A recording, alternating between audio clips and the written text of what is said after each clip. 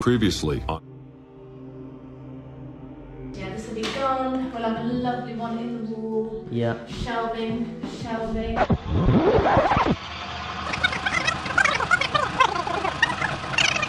Okay, there we go. 2 of 5 floating shelves done. Yesterday I went to B&Q, picked up this plywood, which I think is 25 by 36 mil. Also picked up, well, I had a couple of screws, but I picked up more screws this morning to finish them. And also these bolts as well, which are 8 mil, if I remember rightly, and 80 mil long, as well as wall plugs for these as well. These are like bolts. I figured go for bolts to make it a fair bit stronger. I learned a fair few bits along the way. So this one here was the first one I did, and I assembled it as you see it, and then slotted it into the wall. I don't know if you can see, but there's loads of like little nicks, and I smacked the bit up here. Don't do it like that. On this one, I learned from the mistakes and also from Lauren's thoughts. She recommended I try this. So I took this off and then I put the bracket on without that. It went in so much easier. It's obviously so much lighter. It's so much easier to hold, and then also put in the bolts. Maybe it's overkill, but I wanted to be safe. I've gone with 8 bolts in total, 2 on the sides, and then 4 through the middle as well. Doing the holes in the wall was a bit of a challenge because I only had this drill to begin with, just like a what do you call it, combi drill, multi-drill, whatever it's called, on the hammer setting. No word of a lie, it took me about 5-10 minutes to do one hole. And when you've got 8 of them to do, that takes a while. So I did this one yesterday with this drill. Just go out and get a proper SDS drill, or like a hammer. I think that's what they're called, SDS drill. So I went to B&Q this morning and I picked up this one here, McAllister. It's 50 quid. I must admit, I do quite like Ryobi tools, and I would love to be able to afford to buy a Ryobi tool, but I can't, considering the Ryobi one's probably like 150, maybe even more. I don't know what they are, I didn't actually look. But yeah, 50 quid from B&Q. Comes with 3 drill bits, a 8, 10, 15, I think it is. And it took 5 seconds to do the holes. So if you are building any of these or doing anything in brickwork, because we have brick and concrete walls, just get one of these. It makes your life so much easier. And it's definitely worth it. Next steps are to, well, probably paint to fix the bits that I broke.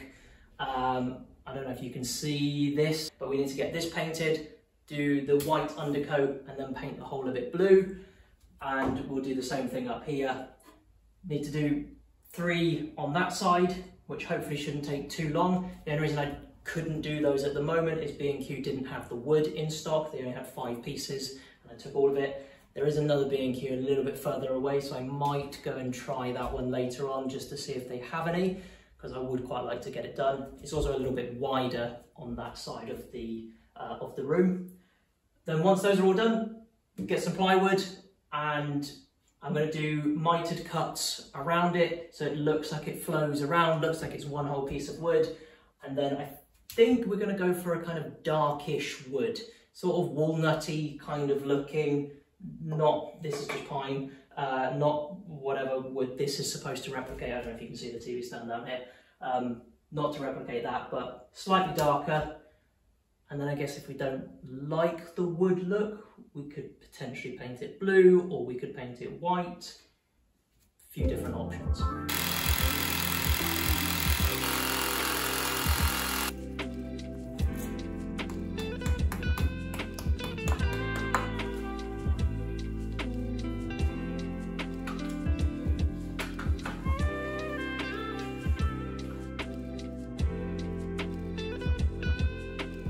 This side done as well. So I had to go to Wickes in the end. B&Q seemed to stop selling the stuff that I used on that side. Annoyingly, I couldn't find anywhere else that did 36 mil width wood, so I've gone with 38 mil. But Lauren prefers this wood, don't you? She thinks it looks nicer and actually wants the shelves to be this kind of colour. So I said earlier that we were going to go for a kind of walnutty sort of look. Scratch that, we're going to go for a kind of like darkish oak, dark to light oak, I don't know, an oak kind of look. I was also going to be doing a kind of mitre thing around here. I'm not doing that anymore. I think for sake of ease, I'm going to go with plywood on the top, about 12mm, plywood on the bottom, like 5mm, something like that. Doesn't need to be too structurally sound on the bottom.